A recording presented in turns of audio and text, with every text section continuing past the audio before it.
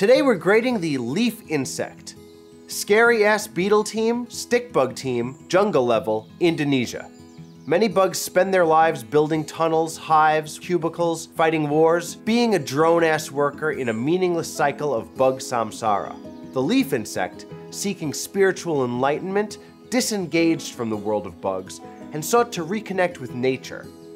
And upon renouncing all bug life and finding bug nirvana, the leaf insect started to identify as a leaf and eventually transitioned into a leaf insect bug. Yo, the thing about the leaf bug is that they're parthenogenesis. That means the female can reproduce without a male.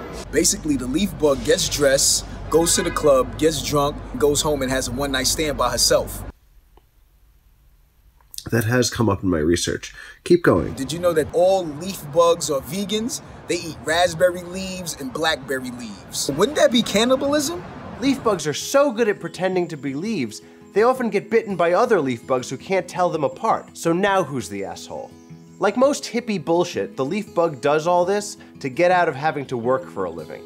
And I can relate. Having a day job sucks my dick off. But I see eye to eye with the leaf bug insect in that I too would hate to be a bug. D+. P.S.